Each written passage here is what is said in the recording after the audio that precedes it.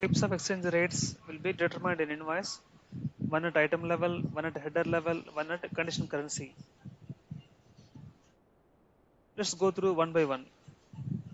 The first one at item level will be used for price determination.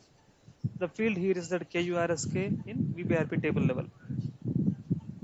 Usually, this exchange rate type will be determined based on the copy control setup.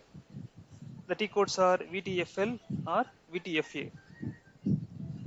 There are 6 parameters maintained here, like copy from sales order, exchange rate equal to accounting rate, exchange rate should be according to the billing date, according to the pricing date, according to current date, and according to service render date.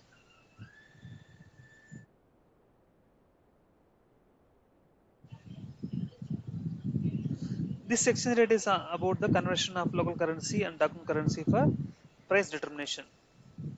The second one that we are talking about is exchange rate for FI postings.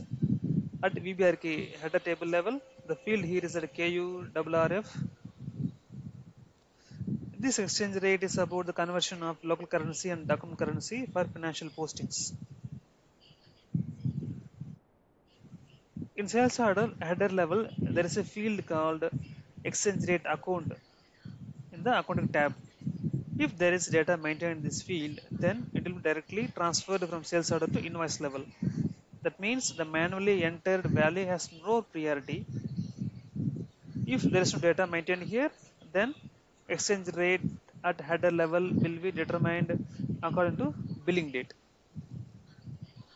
Now let's look at the last one, exchange rate for condition currency.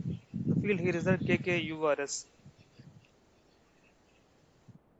The exchange rate is about the conversion of condition currency and local currency at the price condition level.